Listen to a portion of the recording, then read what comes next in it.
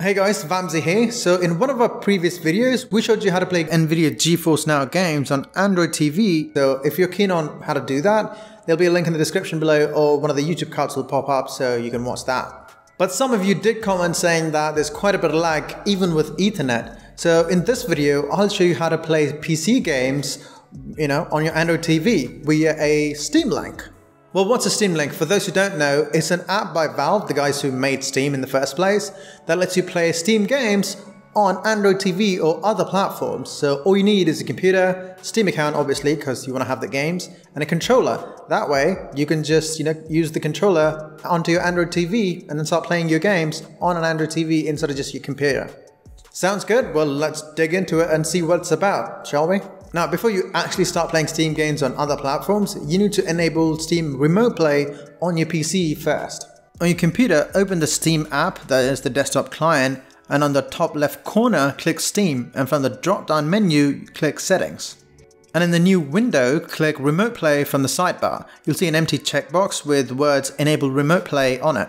So just click on that and press OK, and then you're done. Okay, next up is to actually install the Steam Link app on your Android TV, so I'll show you how to do it step by step.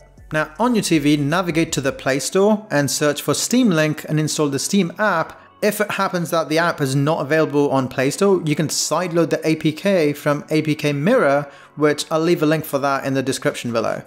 Now, once you have the app installed, open the Steam Link app on your Android TV and then choose Get Started.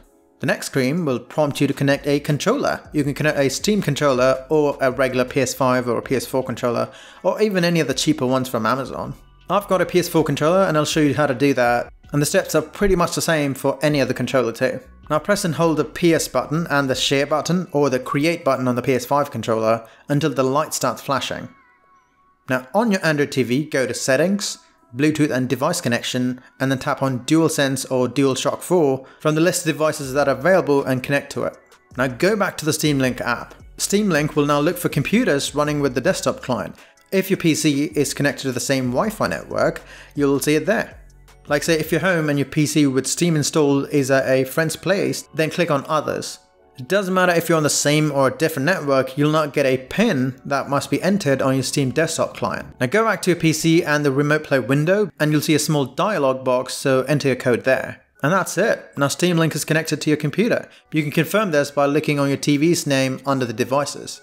Now that it's done, Steam Link will now perform a test like scanning your internet speed for optimal gameplay, and then it'll show you the library. Alright, now that we've actually set it up, let's see how good the games are in motion and in gameplay, and then test it out ourselves. So on your Android TV, you'll see your Steam library. So using your controller, find the game that you want to play, and then choose play. Let it load for a second, and then here we go. Let's play. The experience is pretty good. There is some delay considering the fact that it's over the internet, but nothing much. So there you go, that's how you play Steam games on your Android TV via Steam Link. Check out our other video on Android apps in this one that shows up here or in the link in the description below. I'm Vamsi, thanks again, and I'll see you in the next one.